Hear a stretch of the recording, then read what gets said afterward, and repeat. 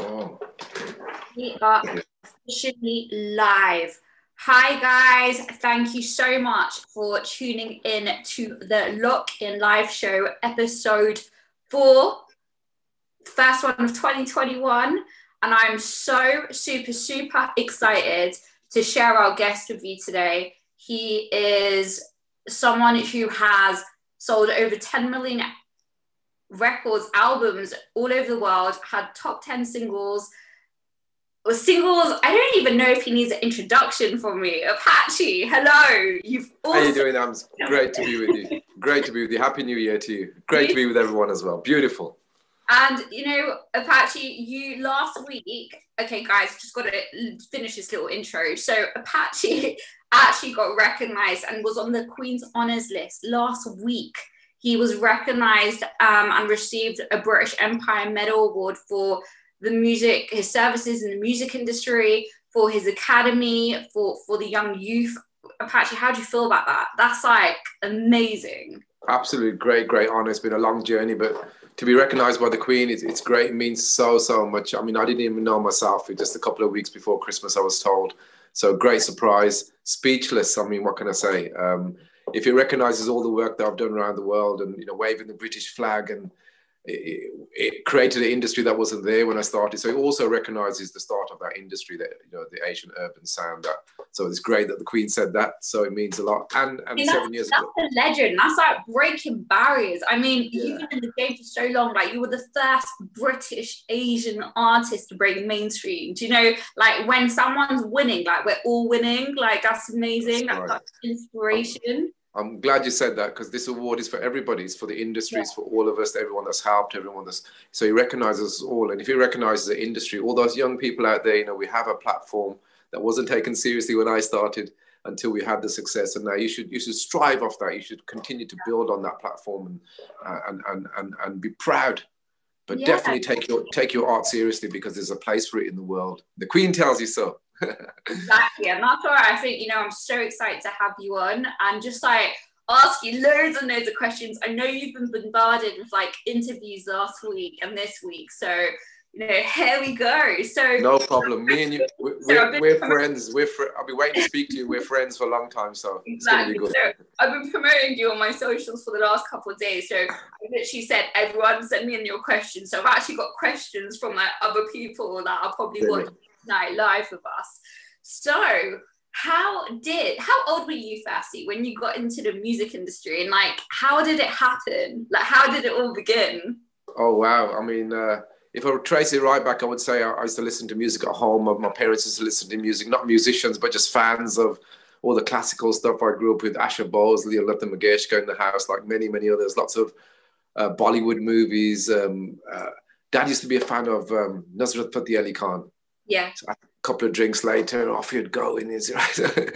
So music was all around. I mean, it comes from our culture, right? So, but you know, growing up in Handsworth, if anyone knows about Handsworth and Birmingham, great multicultural town, but you know, a great reggae, what a great reggae scene and industry right from there. UB40, for example, before me, white reggae group from Birmingham, one of the biggest reggae groups in the world.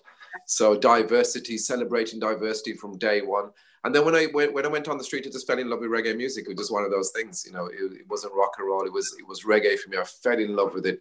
And then going into the studio, it just seemed more obvious to kind of put all those elements. Well, those elements are getting together in your head. You know, the Hindi's there, the reggae's there, the patois there, the languages. So let's celebrate that in music. How old were you, though? Like, when you about 14, just like anyone else. I mean, when do you really start listening to music? 12, 13, 14, and I just got more into it. I loved it. And were you just like literally going into the studio? Were you just like mixing all those sounds? No, I mean, not at 14. I mean, I was just getting closer to the thing I loved. I bought records. I started playing records. I started messing about with amplifiers and speakers. I got to about 18, and it's just a passion, a hobby.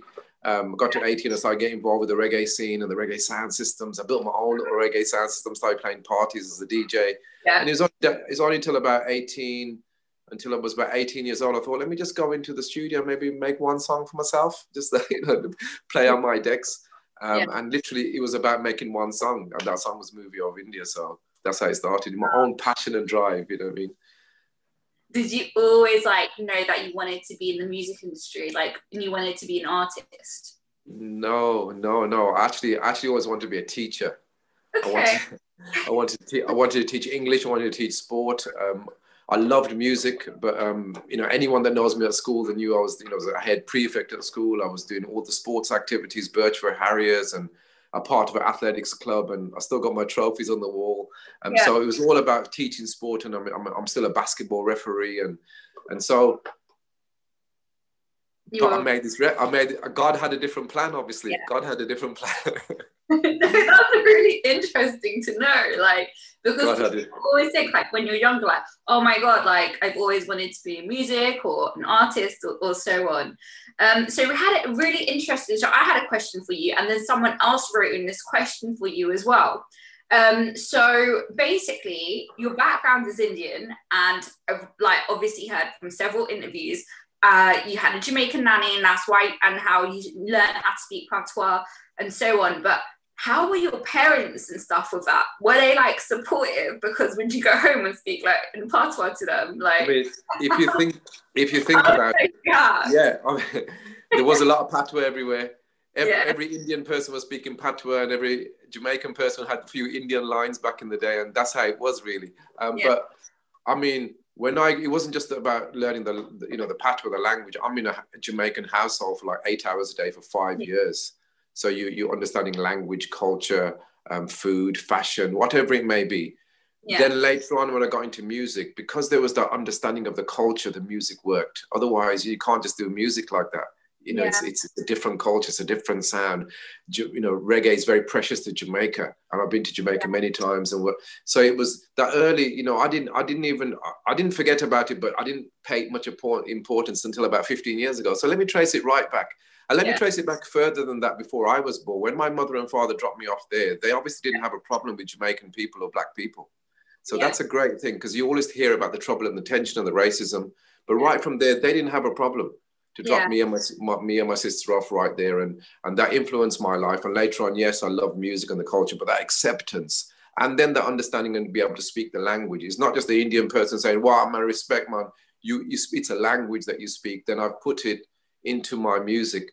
And my first song was Movie Over India, then Chok there, then Don Raja. What I'm trying to say is I did it as an Indian. My name is Apache Indian. So I came to the reggae scene in the music world as who I am, sharing my life, my prayers. And it wasn't a formula for success. What if it wasn't popular? It was still my thing, right? The fact that it became popular is just a huge bonus. It makes it that much more special that you like what I like, my part of my life, my emotions, my dreams, my prayers, my views, like arranged marriage and all these things. So it became more important around the world than I ever thought. And it just became from one record that I wanted to do for myself. You know, I mean, look at that, guys. Look at that. Like basically, so you sang so many on so many taboo subjects and that no one spoke about, especially in the Asian society. Did you get backlash for it? I did. It's a very good question, because I did. Anyone that's going to take on subjects like caste system or arranged marriage or AIDS, which is all on the first album, and a song called Drink Problems, which is about alcohol abuse. Nobody was doing that. In fact, that scene wasn't even there. Let's just get this right. There was Bhangra, hip hop, and there was not an Asian urban scene at all, people. I have to tell you that. So first of all, the sound, the mixture of the sound, the reggae and the Indian, and the part of, as I said, our culture right there. And secondly, those issues. And people would come to me and say, yeah, great, wow. Or somebody would say, why did you do that? Why you do? And then somebody would obviously say, the older generation would say, he's trying to be black, and there was lots of, you know, we had the Handsworth riots in 1985 and lots of Asian and black tension, or so they say. So here's a guy that's trying to be black. He wasn't trying to be black. He was just sharing all his life with you up to that point, you know, with this Indian, with this Jamaican, with this British, hence we got into the British charts. Because I want to be a part of the country I'm in as well. I want to, and we didn't grow up seeing brown faces on TV. You know, I did Top of the Pops and Jules Holland and Blue Peter and all this. But you know that, so we're starting a scene now. I mean, wow. And I'm thrown in the deep end as well. So people, it wasn't easy. And I heard racism, I heard things, you know, from TV, from the ground to my own culture, from black people maybe as well, the odd comment from and we're breaking stereotypes. We're finding our own identity through all this. And we're first British Asian. My parents came from Jalandhar. So I couldn't go home and say, Dad, this is what happened at school. He's never been to school in this country. Yeah. So so I'm learning from my dad, but he has to learn from me too. So I had a great relationship with my parents. Going back to your question, I was never a bad person. I love my parents. They supported me all the way, whether I wanted to be a teacher. In fact, I worked in a factory for 6 years.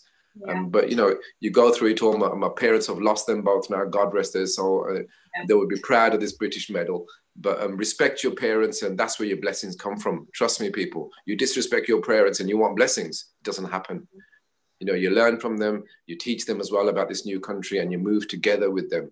And thank God, I mean, a lot of uncles and aunties were saying to my parents, look at him, oh, look, and the dreadlocks. And then when I became famous, it was, oh, hold on, he's one of ours. Yeah, he's in the chart. And so almost you have to break it, a different culture, a different scene for your own people to say, yeah, he's one of ours. But you know what?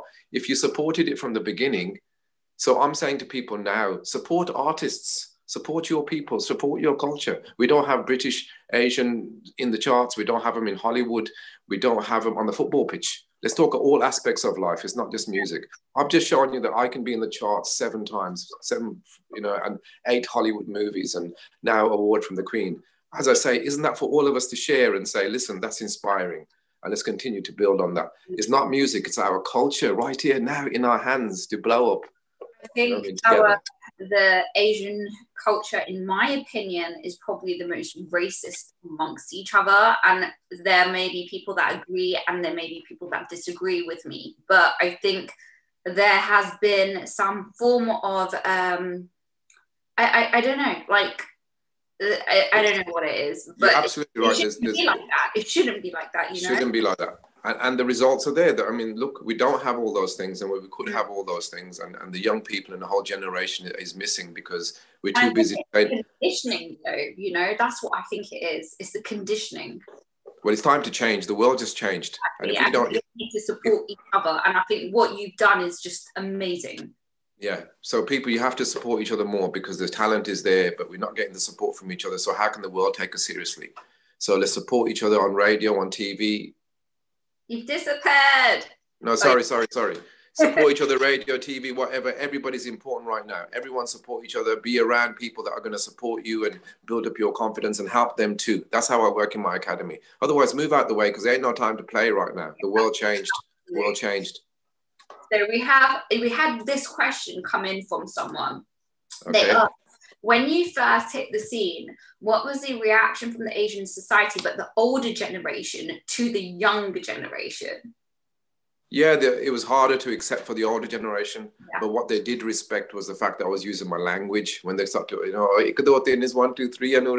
In fact, I never spoke Punjabi when I was growing up. I know, you know, people always tease me, and now put it in the songs. And my parents even got closer to me through my music, if you like. So when people started understanding what I'm actually doing and saying and the language and they hear the interviews, I won them over. But it was a hard one. It was a tough one because, you know, straight away there's a racism or a prejudice with black people and, you know, black thieves and drugs and this and that. We have to change the stereotypes because, you know what, there's good and bad people in Asian society, black and white. Now it's about who's good and who's bad, not about the religion or the color. Are you good or are you bad? If you're bad, you go over there. There's places for you to go. Where do the good people go? The bad people go to the prisons and the gangs. Where do the good people go? Time for the good people to stand up. AIM Academies, that's what it's about.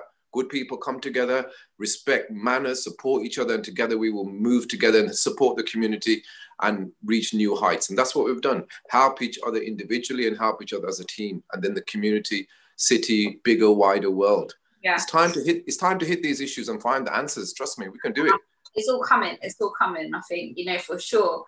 Okay, so going back to certain people's questions, and then we're going to go into AIM Academy as well, right? So far, what has been the biggest highlight of your career? I'm going to have to say now from last week, they're getting the medal from the Queen, right? So there's been many, many great things. I mean, from going to India going to see Sonia Gandhi, taken to see the Prime Minister of India to sign autographs with Kit. I'm into working with some of the greatest charities. The AIM Academy changed my life because I needed meaning and purpose to my life more than music after 30 years. So watching all those kids' smiles on their faces and opportunities, major thing. But obviously the Queen's thing recognizes the genre, it recognizes the journey. It mentions the, you know, the international success from Hollywood to Bollywood. And it mentions the youth work, which is such a great thing to because it means something now to them that they're a part of a winning team. Whatever we went through, difficulties, and however, look at that, we've been recognized by the Queen, and it's been so. And so that's the greatest thing. That's the greatest thing up to now. Last week I would have said something different. Yeah. Now we've got that, and we're still going to the Queen. We're going to see the Queen in April, Royal Garden Party. Just mention there and bring up, you still became a teacher in your own right. Yeah. So that's the story. See, life is like that. So after you know, my academy set up in a college. After 7 years, they said, listen, you're doing a great job. And they employed me to teach music and sport and all the things I wanted to teach in the first place. So there you go. And I never gave up on that dream. And I did it at 50 years old. And I'll be teaching now for the next 20, 30 years, as well as music. So never give up on your dreams, guys. You know, life starts at 50, if you ask me. But, you know, never give up and keep going for it. You know, it's all about achieving and making every day productive. Good. Okay. So if you had to choose, go back into your career, if you had to choose your own top 3 singles, what would they be? Oh, that's a good one. That's a good one. Hey, my first top single that I love, my favorite song, it's become my most requested song, more than Boom Shakalak and all those songs, is a song called Om Namah Shivaya. Okay. If you haven't heard it, people, you have to listen to it. It's gone to a wider market. It's a spiritual song, but it's become my most requested song. It's been on the biggest reggae compilations, but it's got this Indian twist. And there's a recent article out saying Damian Marley and some of the biggest artists were inspired by that song. If you haven't heard it, listen to the song, and there's a video from India. So that's the first one. Number two, wow. Chok There was a great song. Yeah. I mean, everywhere I go, everyone, can you do the Chok There? Can you do number 1 in the Bombay chart? In the and me, I tear them apart. And when we come with the one called and when we come across the nation, Chok There. So Chok There was a great song, number 1 from Jamaica to Bombay, and wow. Thank you to all the fans. Number 3, it would have to be Boom Shakalak, wouldn't it? I mean, it should be first. It can't be like in the top 3 somewhere, like, you know, it's done made. For the last, number 1 in many countries, top 10 in others. It's been on over probably 250 TV commercials, from Wranglers to Colgate. You would have seen it this year on the Lynx commercial. Yeah, I saw that one. Yeah, driving everybody crazy, driving me crazy now. Right, and then obviously 8 Hollywood movies, Dumb and Dumber 1 and 2 and Scooby-Doo 2 and all these. Wow, so Boom Shakalak should be first, but you know what? What that did was. Yeah. People came into the world of Apache and discovered lots of other things like arranged marriage and Chok There and AIDS and whatever. So it brought me new fans. So great, beautiful. Still used today. Beautiful. Love that. Okay. Right. Now, one of your most memorable moments ever in life. Wow. Okay, that's a good one. Good. And you got some good questions today. See, I've been in so many interviews. Now you got me off guard now. One of the memorable moments, I mean, I did a big tour of India back in the day, in 1993. It was a 6-city tour, 50,000 people each city. I remember going to insane. I remember going to Delhi, and it was a Nehru Stadium, 55,000 people, and I was taken to see Sonia Gandhi and her son Rahul. He was younger then, right? Yeah. Don't tell anyone, secret, yeah. And he said to me, if I would have taken to see the Prime Minister as well, but he said to me, he goes, Apache, I want to come to your show. He goes, I can't come because I'm Sonia Gandhi's son. And I said, this is what you need to do. You need to disguise yourself, and we'll have you right there in the front. And he did it. He came. No way. How did he disguise himself? In a hat or a wig? No one would have known. So I can tell you that now. And he's a dear friend, and I'm going to be dabbling with politics with him. So look out for that. Okay, we're good. Okay, so that was your memorable moment. Your embarrassing moment, because everyone has one. Oh, gosh. Embarrassing moment. Yeah, you have to share now. I think back in the day I did a TV show. I know if I tell you now, you're going to go and look for it. I won't tell you where it is. I did a TV show, and it was for. and it was on TV, and I did a bad performance. It was the start of my career, and I had to do a few songs, some Bhangra beat or something like that. It was on, remember back in the day, it was on BBC Two or something. And I think they played Movie of India beat, and I was singing a different song. I was singing Chuck Day or something, so it was so embarrassing. And I thought, wow, it's on TV. And then later on, somebody copied it off TV and put it and made it a cassette and sold it everywhere. And I thought, oh my God, right. Yeah, but did people actually realize, or could you get away with it? No, you'd realize. You'd say, what is he doing? That's probably my worst performance. Don't look for it, people. But it's pretty embarrassing when they made 100,000 cassettes of them and sold them all over the place. So wasn't it? Oh, okay, right. So it wasn't me. Favorite artist that you've ever collaborated with? That I've ever collaborated with? Oh gosh. And you've collaborated with a lot. Yeah, I mean, before I answer that question, I have to tell you, it's a great position to be in, to be able to collaborate with someone from India, and then someone from Jamaica, and then someone from the hip hop scene like Tim Dog. Who else can do that legitimately? So I've collaborated from Maxi Priest to Frankie Paul to Sly and Robbie to all of them in Jamaica. And India, I think A.R. Rahman was special. I have to say, and I've said it before, I worked with Asha Bosley. Yeah. I did a song called Yeah Ladka with her. And I grew up with Asha, like I said, in my home when I was 5 and 6 years old. So to be in front of her, it was a great, great experience. Then I interviewed her for my Radio 1 show. But to be on an album that she dedicated to her husband called Rahul and her husband had passed away, obviously. Yeah. And this song called Ye Ladka Hai Allah Kaise Da Da Da Da. Beautiful song. Look out for that song. Look for the collaboration. Asha G, what a great, great honor. So that would be my favorite collab. And you can go into Malkit Singh. We can go into Jennifer De Lutea. Too many. Big respect. That'll be that special one. There's always that kind of special one for a reason. Do you know what I mean? So, right, that's the collab. Okay, right. Your biggest musical inspiration? Okay, so straight away, I'm going to tell you Bob Marley. Okay. Robert Nesta Marley, I would say, such a great connection with him. There's a reggae DJ from back in the day called Supercat from Jamaica. Indian-born reggae artist, brilliant, legendary artist, and they used to call him the Wild Apache. So my name comes from him. Apache comes from Indian because I'm Indian. So Supercat, listen out for him. Okay. Bob Marley died on my 14th birthday, 11th of May. So everyone's, yeah. I ended up signing to his record label, ended up going straight to his studios in Kingston, Jamaica, ended up working with his team, Sly and Robbie and everything, ended up touring the world and touring Japan with his wife Rita Marley and the I3s. So a great relationship with the Marley family, and big respect to Tough Gong, and great inspiration to be signed to, such a great home for reggae music. So Bob Marley, Supercat. That's phenomenal. Okay, right. Now you set up the Apache Music Academy back in 2013, and that's, obviously you've been recognized for your services and work with the youth brand, the Queen for that, and that's what you've been awarded for, which is phenomenal. Like, how did that even happen?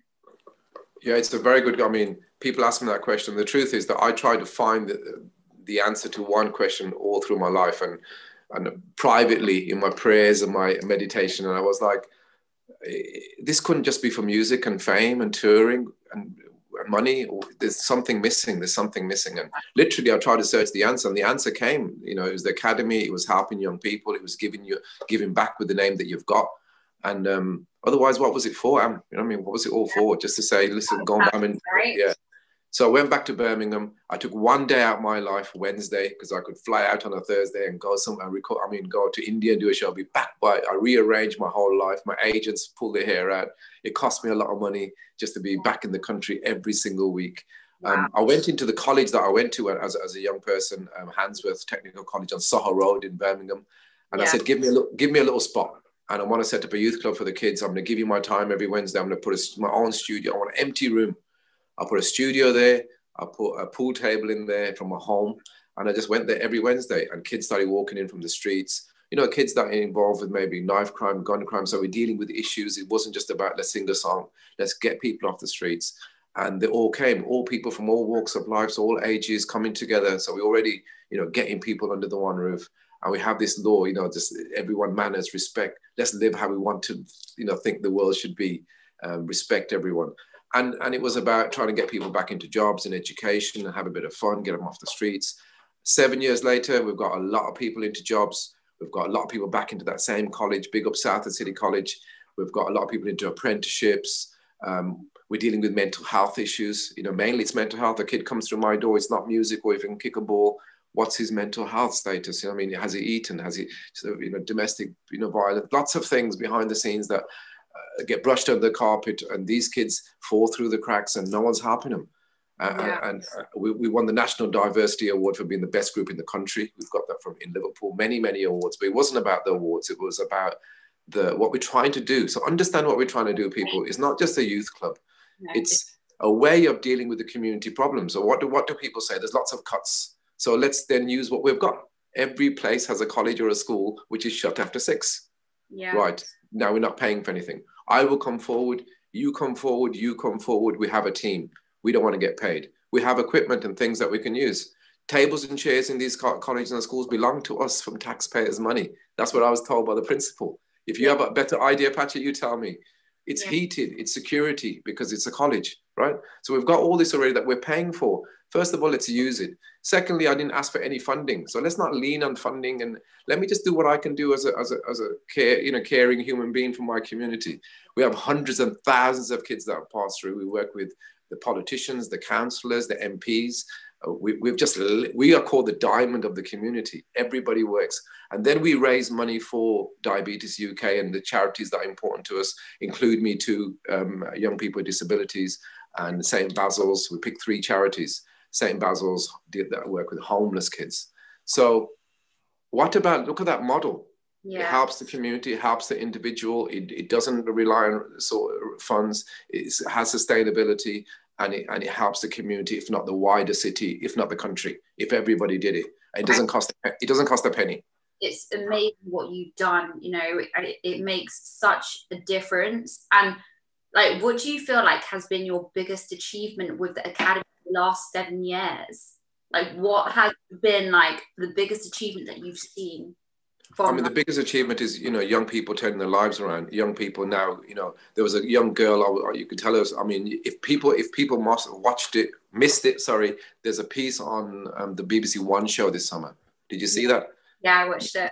5 minutes of my work and what the kids are doing in the academy. So there's one particular girl that you see on there, Zoe, that was kicked out of that college. You know, bad manners, whatever. We brought her back into the academy. She's been there for 7 years. She's the youth leader of the academy. She just got employed by the college. Wow.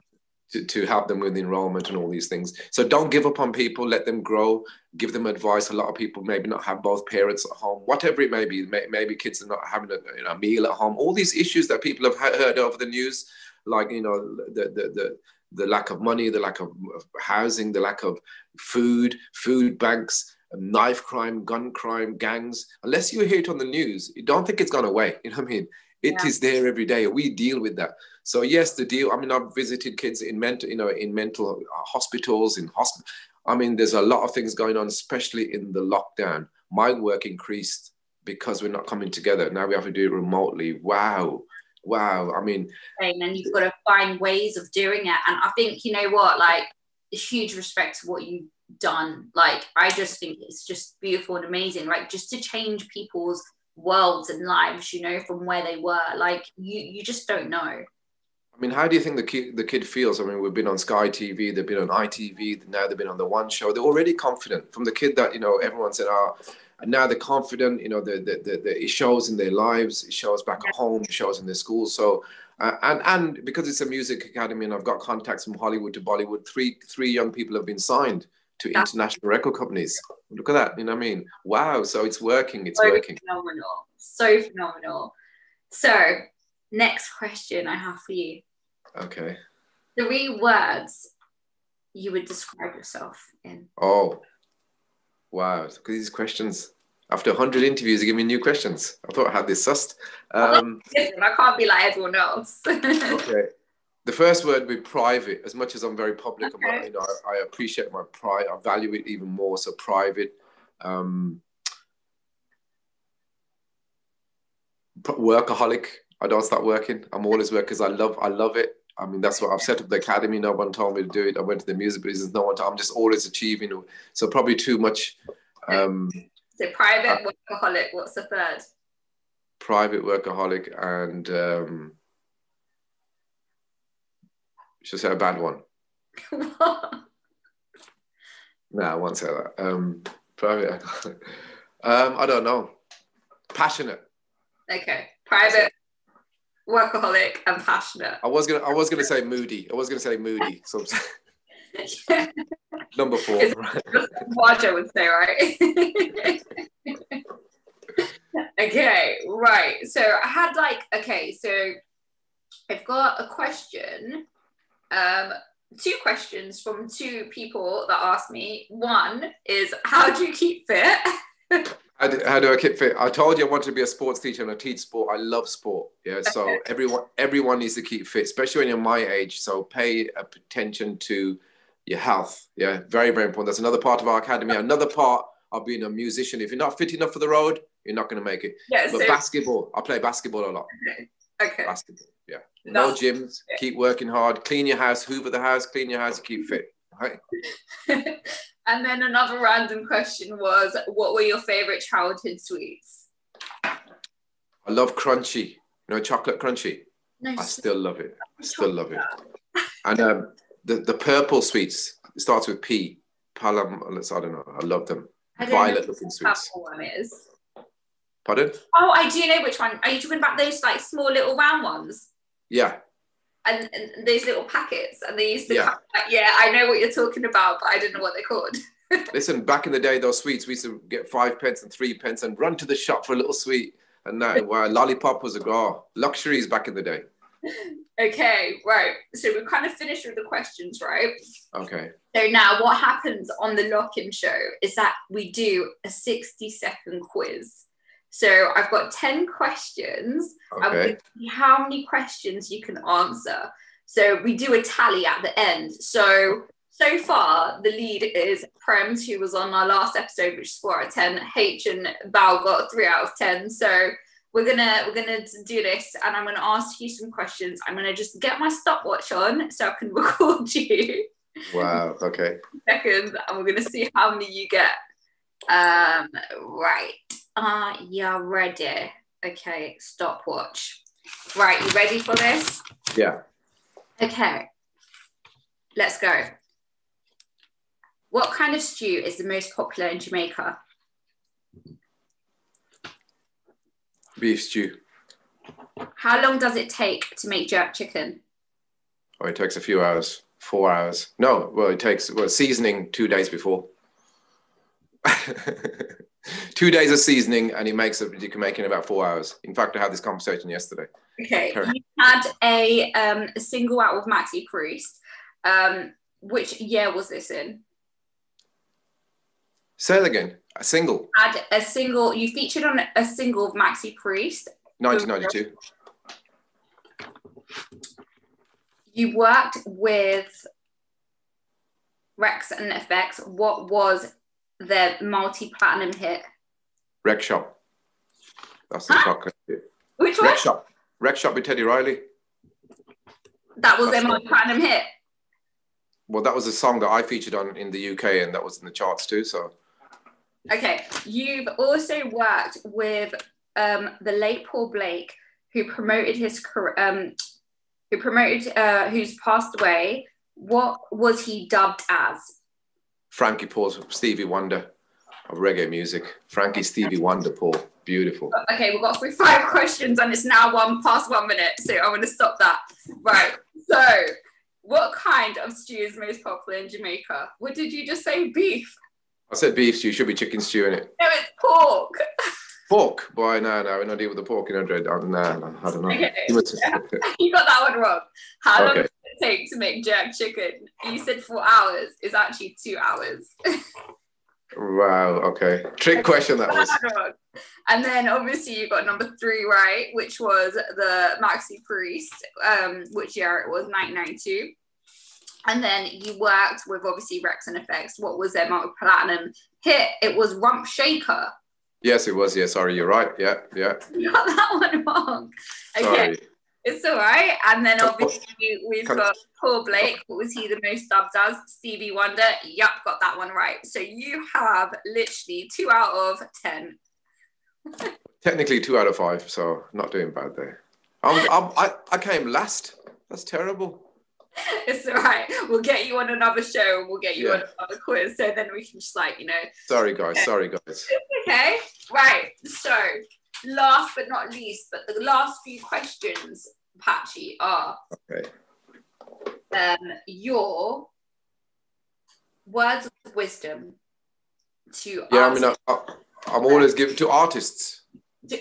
or people, just everyone, your 3 words of wisdom. Or 3 words of wisdom. I mean, to artists, to everybody. I mean, look at the world has changed. To ask yourself the question: how have you changed? You can change in a small way, in a big way. People are going a little bit crazy too. So you know what? Support other people. Support mental health. Do your best. Be your best. Stay safe. I mean, I've got so much things to say. Make every day productive, especially in the lockdown.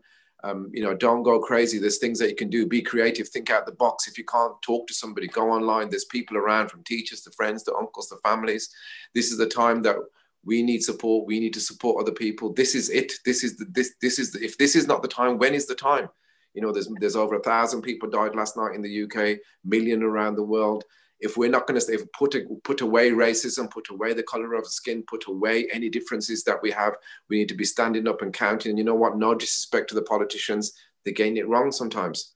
So sometimes in the past, they've got it wrong and we've lost a job or we've lost a house or whatever. Now you're going to lose a life. So now it's about being wise yourself. Don't look at what he's doing or what you're saying, or trying to show off, or I can do this. You can lose a life. You can kill somebody. You can spread this disease further. And I hear it's getting worse. It's coming from South Africa. It's scaring me. I traveled all over the world and this is not looking good. Before, in the summer, the sun was shining and people saying, let's have a laugh. It's winter, and it's 2021 and we're starting with this again. So our culture, what can I say? We need to support each other more. Again, look what's happened, but we have some real issues to deal with internally. That racism, that prejudice, that looking down at castes, discrimination. There's a big movement going on. Look what's happening in India with the farmers movement. Look what's happening in America with the Black Lives movement. You think all this is happening together at the same? It's planned by somebody. It's a sign to say the world is changing. Either people have had enough of politics or racism or famine, or come on, it's time for the good people to be counted. Get in touch with me, Apache Indian HQ. I'm not here to promote myself or tell you anything about my new album or nothing. It's about what you represent. What are you saying as an artist, as a person right now? Big respect to Am. I have to give it. I've known this lady for a couple of years and we've always spoken. She's always speaking out the box. She's always coming with something creative. This interview, after 100 interviews, different from anything else. We've had fun. It's been informative questions that I've never heard. So support people and try to do something different. I did something different 30 years ago and only getting praise from the Queen now. So I recognize at a higher level now. It took me to look. I didn't expect that, but look of all the journey. And then, oh gosh, Hello. Sorry. Look, can you hear me? Yeah, we can hear you, but we can't see you. Yeah, we can see you back. Okay. I've got so much things to say. I just want the world to be a better place. Do your best, be your best, try your best, encourage other people from youngers to elders, link the bridge. If we don't do what we do in our culture at my age, then, for my children, how are they going to have a link to India? So we have a responsibility for all these things. And so the world has become smaller. We need to be better people. We need to ignore the things. And if someone says something bad in front of you in your home, say that's wrong. If an elder person makes a racist comment, say, listen, Dad, you've been saying these odd things for a long time. Stop it.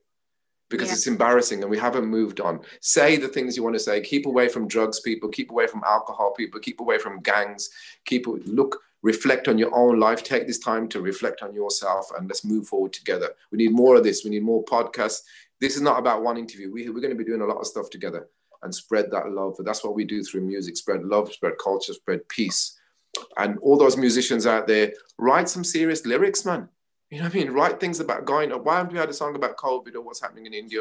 Come on. I've been writing things for 30 years, still having fun, but use the platform to make a difference. Come on. There's things to say and don't follow the trend. Set new trends. God bless you. So much things to say. Sorry. All right. And so if people want to follow your journey, see what you're up to, see what the academy is up to, Apache, like, where can they follow you? Yeah. Get in touch. I mean, these days, anyone can get in touch at any time. I get questions from, as I said, from Jamaica to Japan to London. Just that you can get in touch with any artist. Apache Indian HQ. Just Instagram, direct message. Come with your respect. Come with your manners. Tell me what you have done and how we can help you. AIM Academy, AIM, M turns into Music Academy, based in a college, 7 years. Get in touch. I will not ignore you. I can help you as a young person. Look into the Instagram. You can have 5 years of like literally our CV of what we've done for young people, what we've done for community, what we're planning for the future. So get in touch. And, you know, I have AIM Academy in Holland now, already for a year. We're going to have AIM Academy in India soon. So just a place where people can come and help each other. There's nothing wrong with that. And separate from the good and the bad people. It's a time for all good people to meet and greet.